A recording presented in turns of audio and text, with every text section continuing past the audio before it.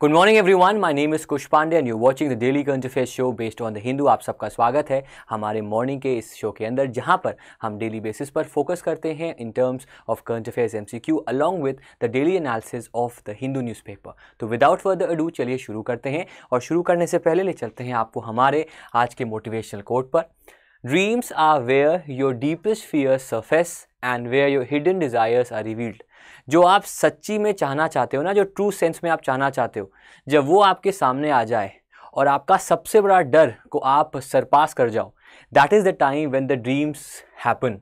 That is the time when the dreams happen in reality. तो इस बात को हमेशा याद रखिएगा, आप में लाख कमियां होंगी, उन कमियों को एड्रेस कीजिए, उन कमियों पे फोकस कीजिए, एंड इफ़ गॉड फॉरबिड आपका जो भी सक्सेस होगा वो आपको मिल जाएगा। Never ever lose patience, never ever lose focus, because और आप कर भी क्या सकते हो।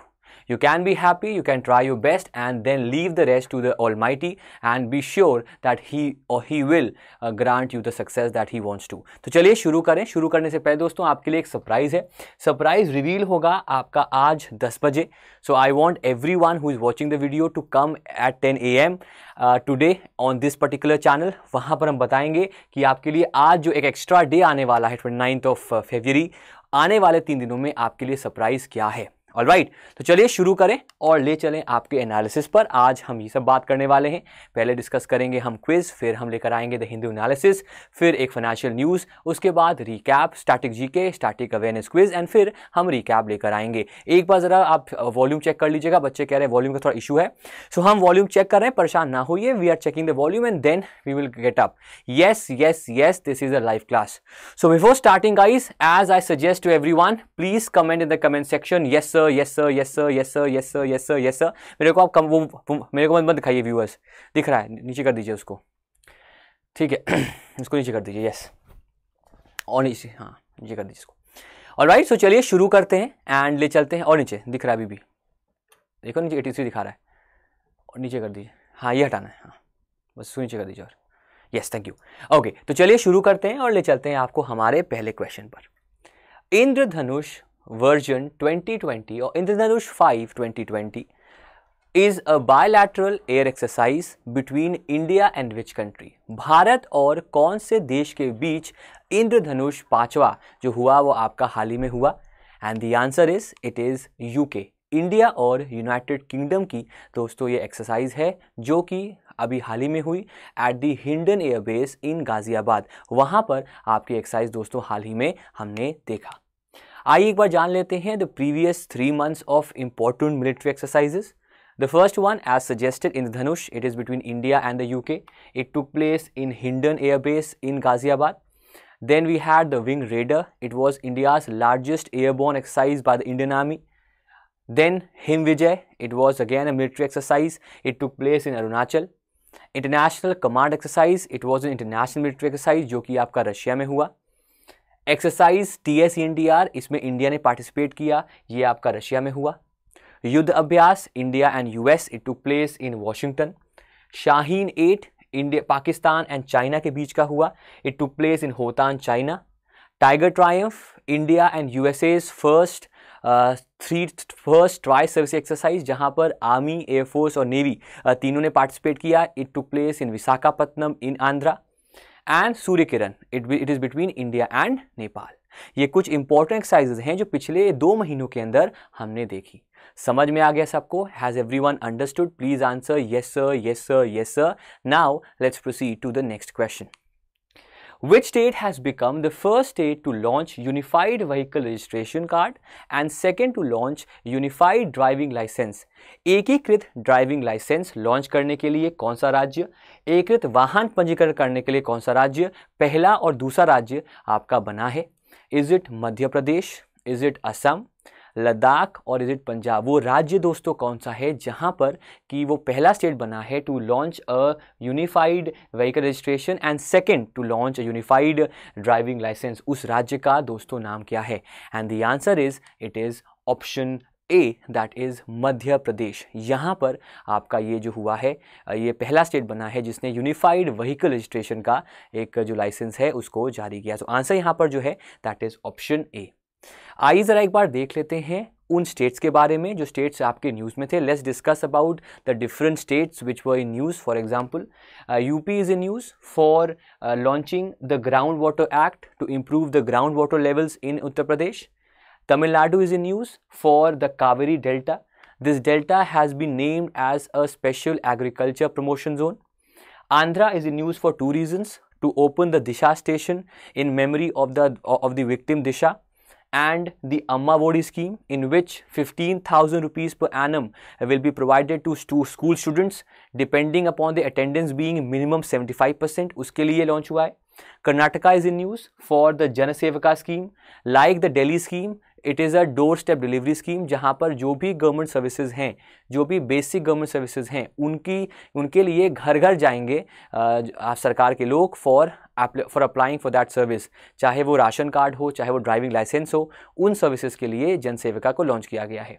Then we have Maharashtra. It is news for the Shiv भोजन थाली स्कीम, 10 rupees per थाली. Kerala is in news for the first state to pass anti-CAA. Gujarat is in news for starting a silk processing plant जो कि promote करेगा पटोला साड़ीज़ को. This plant has been started by the khadi village and industries commission, that is the KVIC. Assam is in news for the Bodo agreement, जो वहाँ का Bodo area है उसको realign किया गया है and the Bodo agreement has been done. And Odisha is in news for the Jal Sathi scheme to supply safe drinking water to everyone. उसके लिए उड़ीसा में इसको लॉन्च किया गया है. So these are around 8 or 9 important states which were in news in the previous month. इसको एक बार आप देख लीजिएगा. क्लियर हो गया सबको? समझ में आ रहा है? बढ़िया लग रहा है? मज़ा आ रहा है? चलिए आगे बढ़ते हैं और ले चलते हैं आपको अगले क्वेश्चन पर. RBI has allowed which of the following banks to open new branches without prior approval? हाल ही में RBI ने निम्नलिखित में से किस बैंक को बिना पूर्वानुमति के नई शाखाएं खोलने की अनुमति दी है? उस बैंक का नाम क्या है? The name of that particular bank guys it is the बंधन बैंक. बंधन bank is a private sector bank which was earlier not allowed to expand it's branches because it was unable to follow certain parameters. कुछ मापदंड को ये follow नहीं कर पाया था, जिस वजह से now this bank has been allowed by the RBI. The second question will be RBI ने अलाउ क्यों किया? The reason why RBI allowed, because RBI is the banker of banks. RBI के पास पावर है, it has the power to allow and ban any bank for doing any operation. इस वजह से RBI ने इनको अलाउ यहाँ पर किया. अगर हम बंधन बैंक की बात करें तो बंधन bank was founded on 23rd August 2015. My birthdays एक दिन बाद मेरे बर्थडे के. द हेडक्वार्टर्स ऑफ बंधन bank are in Kolkata.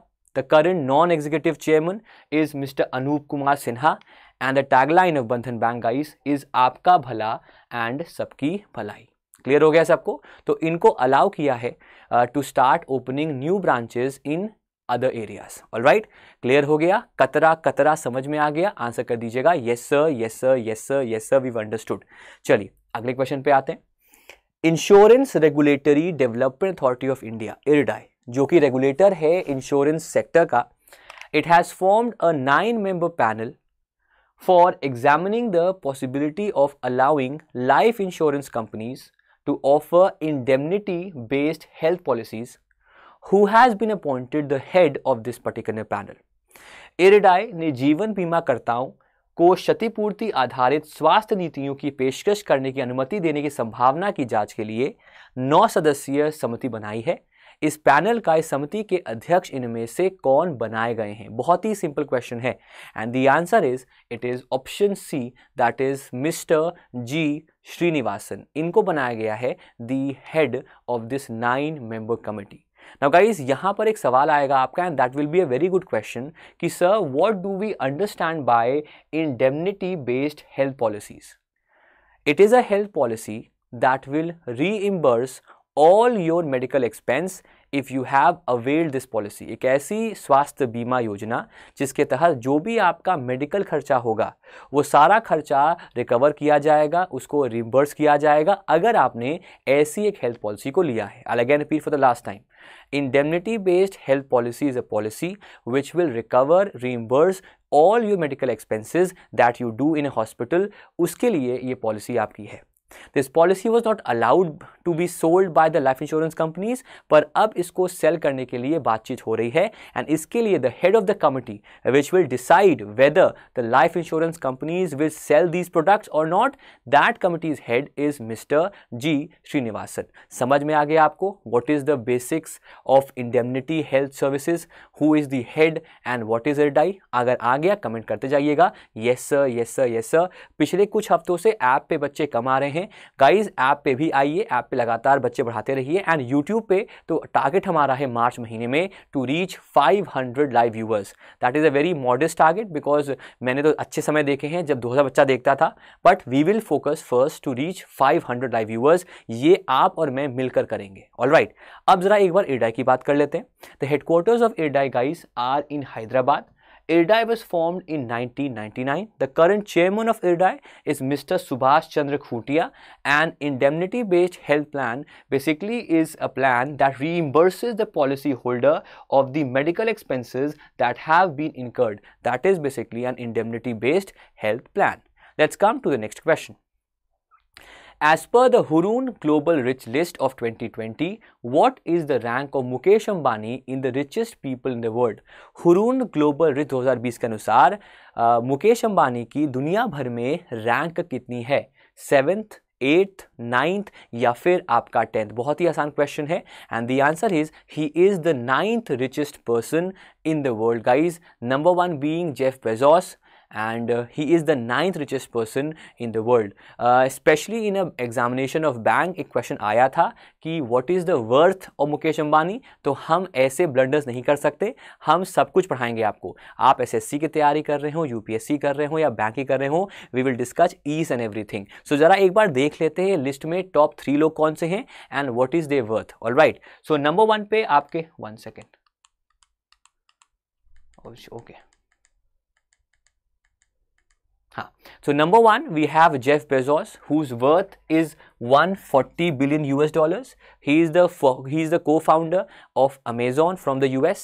Then at second we have Bernard Arnault. His net worth is 107 billion US dollars. He is from France. His company's name is LVMH.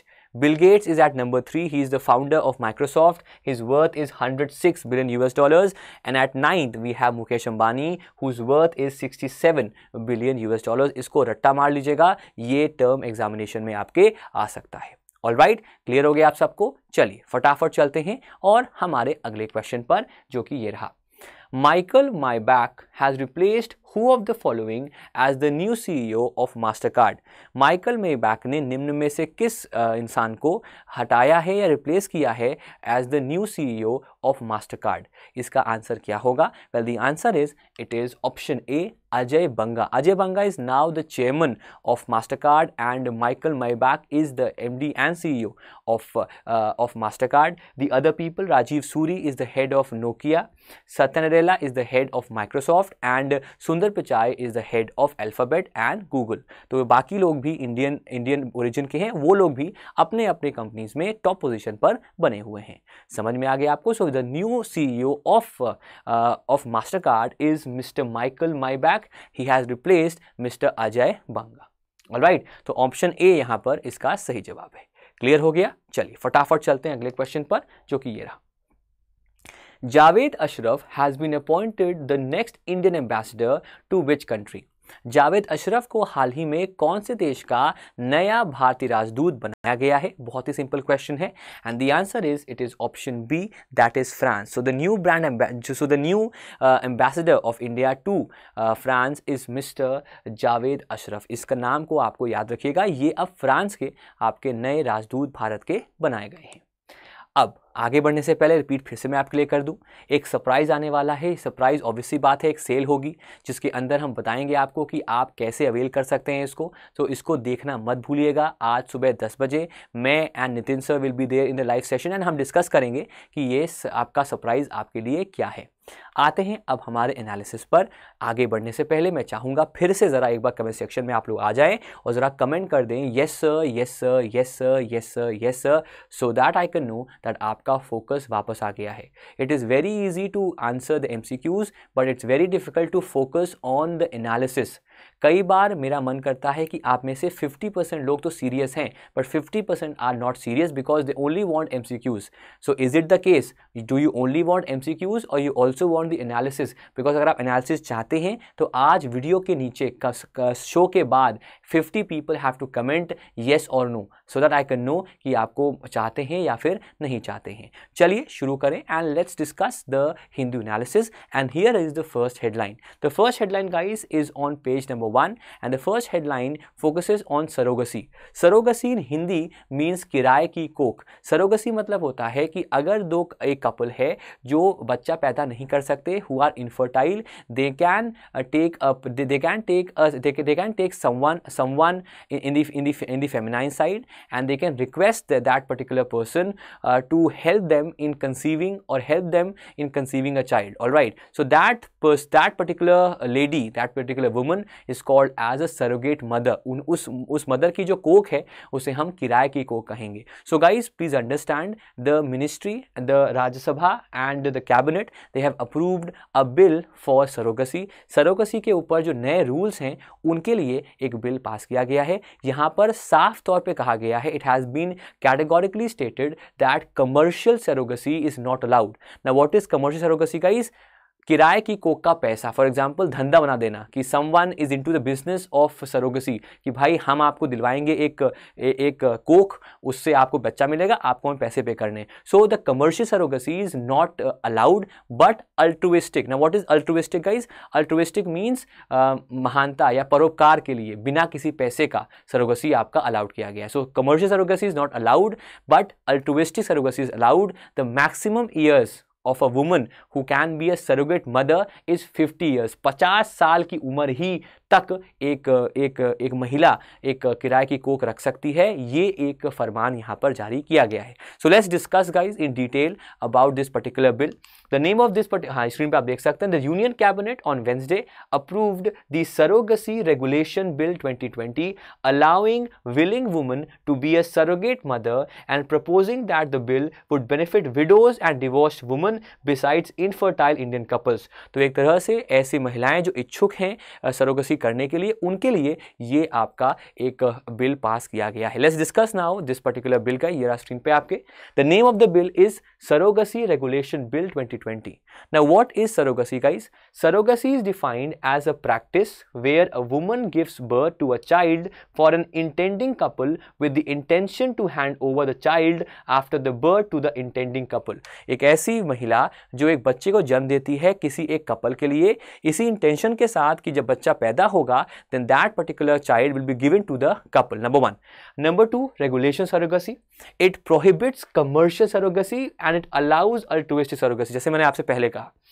Alright, अब अगर वो बच्चा पैदा हुआ तो किसका होगा? The child born out of a surrogacy procedure will be deemed to be the rightful will deemed to be the biological child of the intending couple. वो कपल जो सरोगेसी जिन्होंने कराई है उनका ही बच्चा माना जाएगा, वो बच्चा उस सरोगेट मदर का माना नहीं जाएगा। ये चीज भी आप यहाँ पर देख सकते हैं। समझ में आ गया आप सबको? प्लीज आंसर कर दीजिएगा yes sir, yes sir, yes sir, we understood. Apart from this, in special cases abortion is now allowed up to 24 weeks. मतलब अगर प्रेगनेंसी को 24 हफ्ते भी हो गए हैं तो भी अलाउ किया गया है अबॉर्शन। ये भी एक नया कंसेप्ट ऐड किया गया, एक नया फीचर ऐड किया गया, उसको भी आप यहाँ पर देख सकते हैं। I hope the analysis is crystal clear. I hope everything that I discussed is now easily understood by everyone so that we can proceed to the next headline. ये रही हमारी अगली खबर।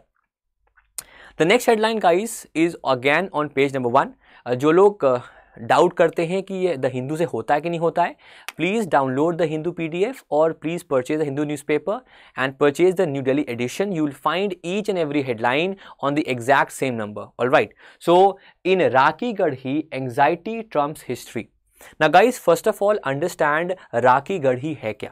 Rakhi Garhi is one of the ancient Harappan और Indus valley sites. This particular site is in Haryana, if I'm correct, and this particular site is in news. The reason why it's in news, because a museum will be reconstructed and the site will be reconstructed as per the ministry. Ministry चाहती है कि इस site को reconstruct करना. But the people who are residing nearby this particular place are concerned. उनका मानना है कि this will lead to विस्थापन, this will lead them to migrate from the current holding. उनको डर है कि उनको वहाँ से हटा दिया जाएगा, इस वजह से वहाँ पर anxiety है. However, since we are discussing this headline for the examination, they will not ask you about the emotional side or the humane side of the current affair. They'll ask you about facts. तो यहाँ पर आपको याद रखना है, Rakhi Garhi is a iconic site. Rakhi Garhi is a Harappan site. It's a Indus valley civilisation site जो कि आपकी हरियाणा के पास रहती है. सवाल यही आपसे आएगा कि Rakhi Garhi is in which state. Answer होगा आपका Haryana, number 1. Number 2, Rakhi Garhi basically is a Harappan और अ इंडस वैली सिविलाइजेशन साइट. ये दो चीजें आपको यहाँ पर याद रखनी है. थर्ड चीज यहाँ पर आपको याद रखनी है कि what all are the other sites of Indus valley और हड़प्पन साइट्स, बिकॉज उस पर भी सवाल आपका आएगा. तो उसके लिए मैं आपको स्क्रीन पर दिखा देता हूँ. This is a table, guys, in which we'll discuss what are the important sites, when were they found, and who was the excavator. कब ये इन sites का नाम क्या है और ये कब खोजी गई और इनको खोजा किसने. The first site, guys, was in 1921. It was the Hadappa site. It's in Punjab, guys, and it was excavated by Dayaram Sahani ji. In 1922, the second site, it was Mohenjo-daro. It was in Pakistan, and R.D. Banerjee ने इसको खोजा. 1929, the सुतका गेंदौर site Pakistan में थी, इसको खोजा stand ने. 1931, the चन्हुदाड़ो site in Pakistan, NG Majumdar. 1935, Amari in Pakistan, again NG Majumdar. 1953, Kalibangan, it's in Rajasthan, bye Amalanand Ghosh. 1964, the सुरकोटाड़ा, it's in Gujarat, bye JP Joshi. 1974, Banavali in Haryana by R.S. Bist. And the last one of the important Harappan sites, the Dholavira in Gujarat by R.S. Bist. Please go through it. I'll give you 10 seconds. इसको एक बार पढ़ लीजिए पूरा, because these are very, very, very, very important parts, guys. The reason why मैं discuss कर रहा हूँ, because especially in SSC and also now in back exams, they have started to ask historical or polity aspects. इसीलिए this particular headline is not only important for SSC, UPSC, PSC और CDS, it is very important for bank as well, because bank में भी सवाल ऐसे अब आने शुरू हो गए हैं. समझ में आपको आ गया? प्लीज आंसर कर दीजिएगा yes sir, yes sir, yes sir, yes sir, yes sir, yes sir. समझ में आ गया? अगर मजा आ रहा है तो भी लिख दीजिएगा और नहीं आ रहा है तो लिख दीजिएगा no sir, but I want everyone to give me a feedback. All right, okay, let's now quickly move to the next headline, guys, जो कि ये रही, Committee to Study Ulsoor Lake Pollution. The southern bench of the National Green Tribunal, which is led by Adarsh Kumar Goyal, whose headquarters are in New Delhi, it has ordered the constitution of a joint committee to take water samples from the Bengaluru's Ulsoor Lake and neighboring areas to ascertain whether the lake is being polluted owing to illegal activity. जो NGT का southern belt है, उसने कहा है कि वो एक committee बनाएगी. That committee will check the Ulsoor Lake. अब ये Ulsoor Lake कहाँ पर है? Ulsoor Lake आपका बेंगलुरु में है, उसको चेक किया जाएगा. And after checking it will verify whether it has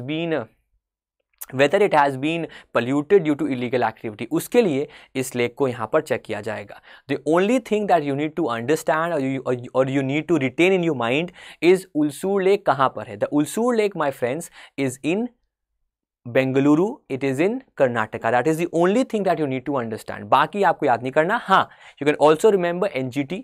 NGT basically stand for national green tribunal. It is the tribunal which looks after environmental cases. The head of NGT guys is Shri Adarsh Kumar Goyal. The headquarters of NGT guys is in Delhi and it is govern under the NGT act of 2010. ये 3-4 चीजें आपको यहाँ पर याद रखनी है. NGT stands for Roshan national green tribunal. It is a tribunal for environmental issues. Alright, ये चाहे तो जो भी केस एनवायरमेंट के उसको देखता है और फिर पेनल्टी या फिर क्वेश्चन करता है सरकारों को how to go about it. समझ में आपको आ गया? Okay, since we are discussing about lakes, let's have a discussion on the important lakes in the country, guys. सबसे पहले we have the Kanwar Lake, जो कि आपकी बिहार में है. Then one of the very famous lakes, that is the Loktak Lake. It is in Manipur. Then we have the Wular and the Dal Lake. It is in Jammu and Kashmir. Recently, the Dal Lake was made into a eco-sensitive zone. Then we have the Sambar Lake and the Pushkar Lake in Rajasthan. Koleru and Pulikat Lake in Andhra Pradesh.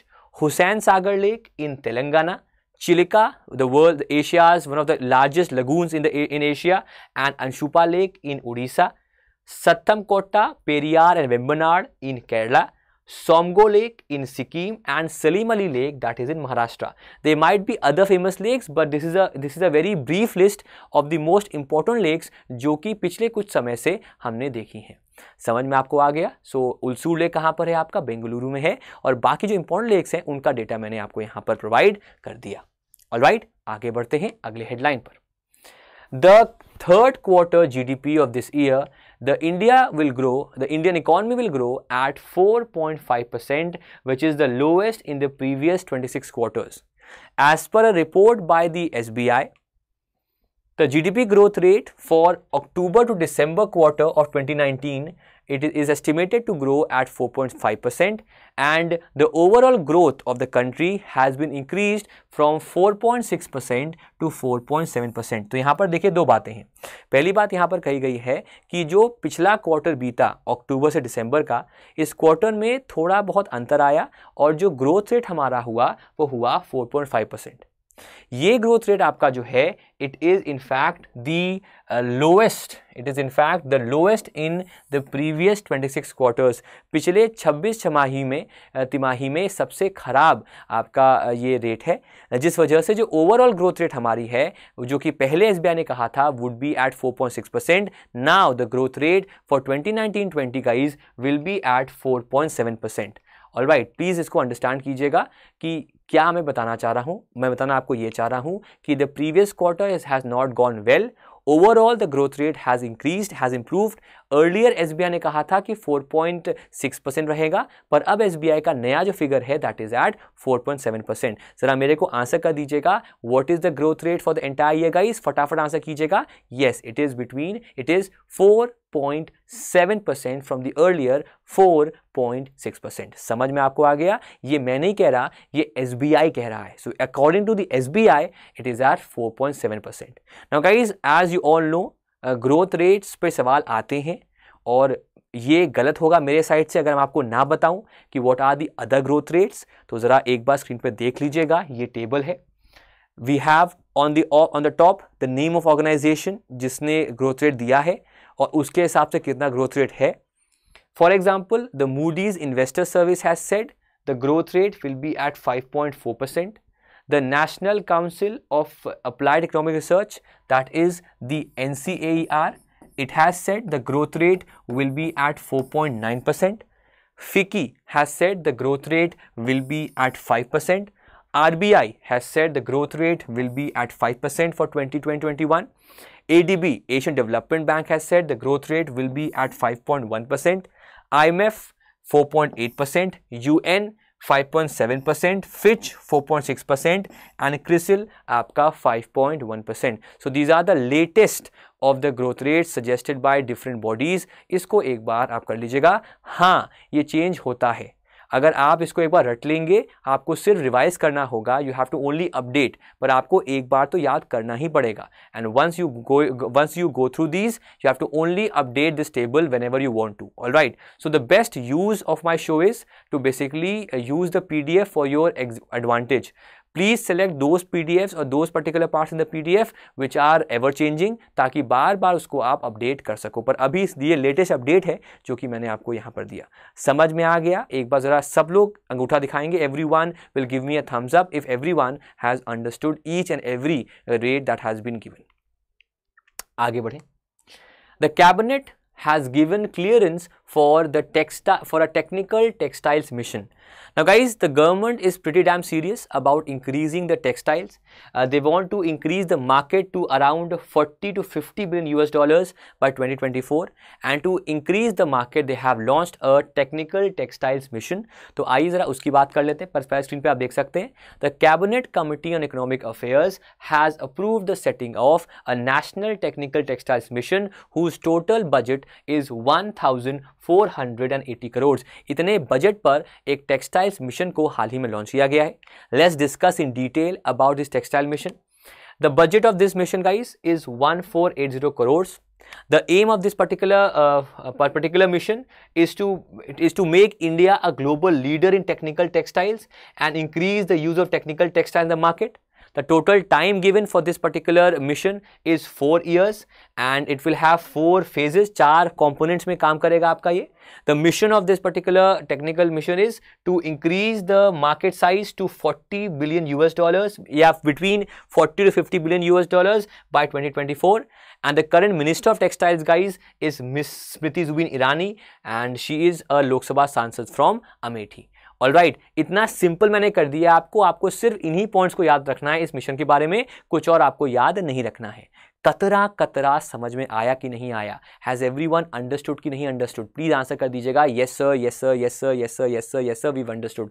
I know that Gradeup is not known for making YouTube videos, I know Gradeup is not known for making daily current affairs videos, but guys, it's now been more than a month that I have started the morning current affairs sessions, all right, and it is now your duty and also my duty to spread the awareness about this awesome show. So I want everyone, guys, that let's take a target of 500 live viewers by the end of March so that we can achieve this humongous target, all right, and I'm pretty certain that we all can achieve the target of 500 live viewers, all right. That is our target, guys, all right. Okay, let's come to the next headline.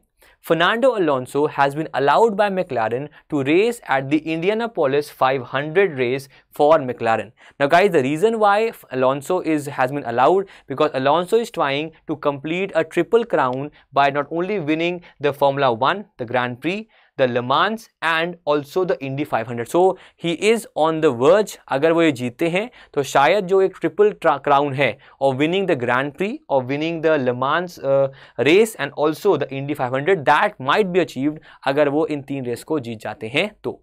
So he has been allowed by McLaren to run for them, to drive for them at the Indy 500, जो कि अभी कुछ समय होने वाली है. Clear हो गया सबको? Good. Let's proceed to the next headline, guys. पर उससे पहले दोस्तों, मैंने जैसे पहले आपसे कहा, बार रिपीट करूंगा मैं, 10 बजे आप सबको आना है and we have a special surprise, special cell offer for everyone. And आज सुबह 10 बजे आपको लगातार इस सेशन को देखना है एंड विल डिस्कस कैसे आप फ़ायदा उठा सकते हैं इस पर्टिकुलर ऑफर का फ्रॉम ग्रेडअप. ऑलराइट, चलिए अब आते हैं हम मार्च में, because today it's 27th of. So today guys we are at 27th of February and March की हम बात करेंगे because March आने वाला है. So here is a data about the important days in March, guys, and वो ये रहा आपके सामने. March 1 will be observed as the Zero Discrimination Day.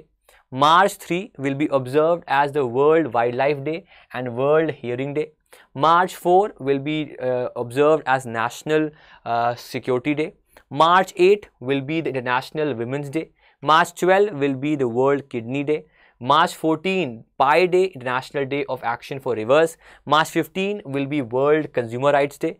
March 18 will be Ordnance Factory Day in India. March 20, National Day of Happiness and also the World Sparrow Day. March 21 we'll have the World Forestry Day, the World Down Syndrome and the World Poetry Day. March 22nd, guys, we'll have the World Day for Water and also the Bihar Foundation Day. एक बार इसको देख लीजिएगा, आप चाहें तो इसका screenshot भी ले सकते हैं. Moving forward, March 23, guys, will be the World Meteorological Day. March 24 will be World TB Day. March 27, guys, will be the World Theatre Day.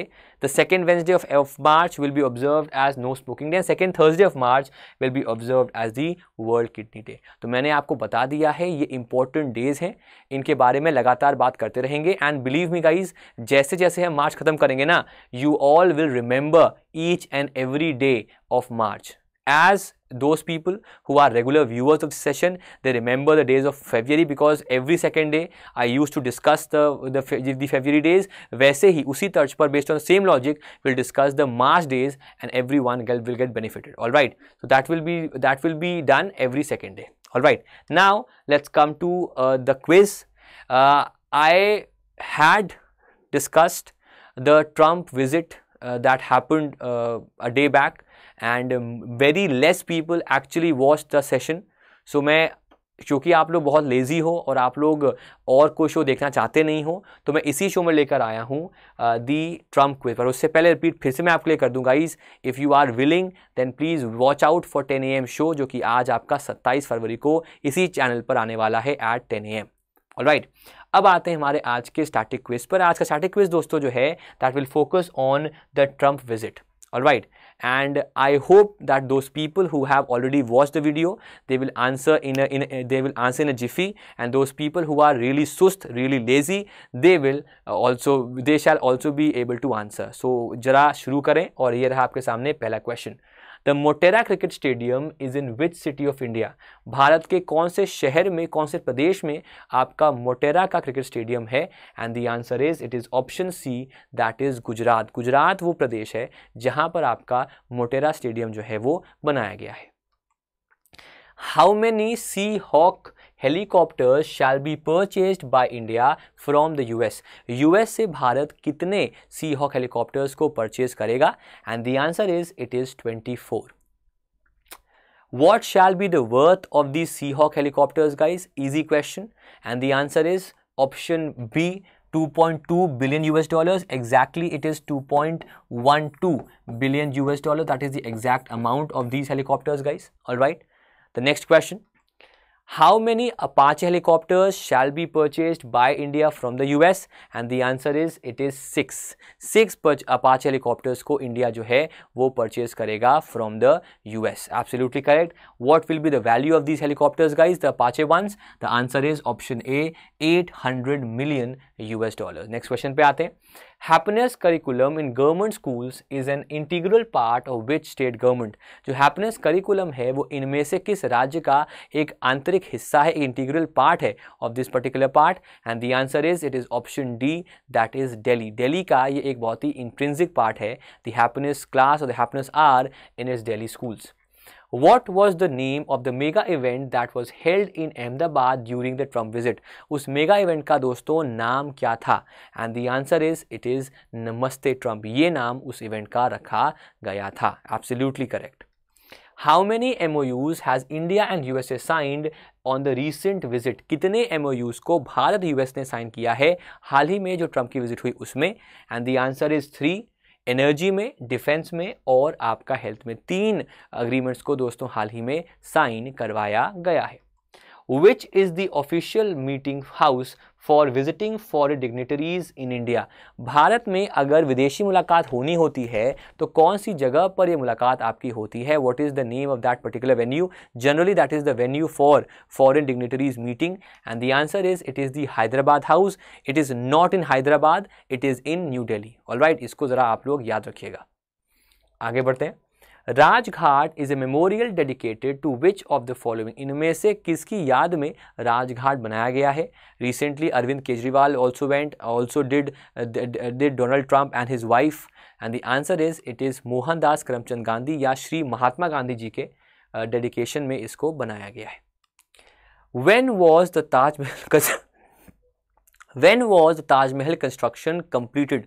कौन से साल ताजमहल का कंस्ट्रक्शन जो है उसको कंप्लीट किया गया था? इसका आंसर दोस्तों जो है दैट इज ऑप्शन बी, जो कि है 1653। 32 में आपका शुरू हुआ था, बट 53 में इस कंस्ट्रक्शन को आपका कंप्लीट किया गया। तो आंसर जो है that is option C, that is 1653। आगे बढ़ते हैं। What is the name of the helicopter on which the President of the US commuted from the Motera Stadium to the Sardar Vallabh भाई Patel airport in Ahmedabad?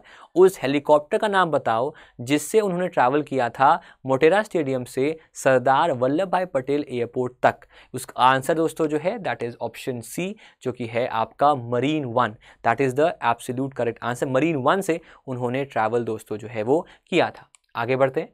What is the updated capacity of Motera stadium Ahmedabad?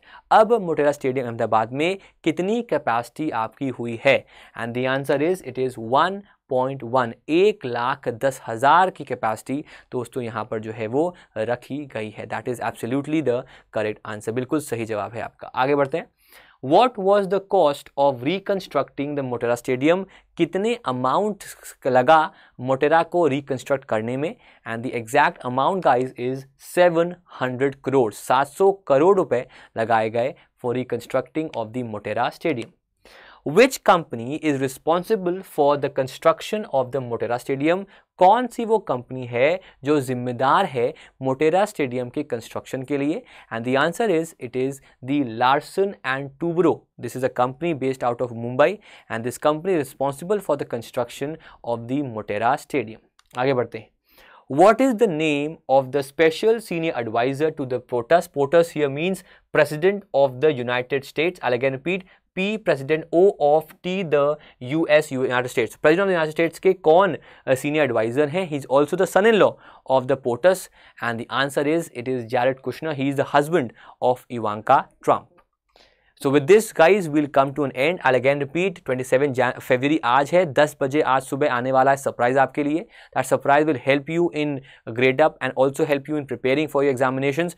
ज़रूर देखिएगा 10 बजे और मेरे को फॉलो कीजिएगा Gradeup की app पे। My name is KUSH Kush Pandey on the Gradeup app, and guys download the app and also please share, like and subscribe the YouTube channel guys। जैसे मैं पहले आपसे कहा ये है आज तारीख, ज़रूर आइएगा 10 बजे। So with this guys we'll come to an end. Thank you so much guys for coming here. I'll meet you again now at 10 AM. Bye bye guys, take care. And जो लोग RBI की तैयारी कर रहे हैं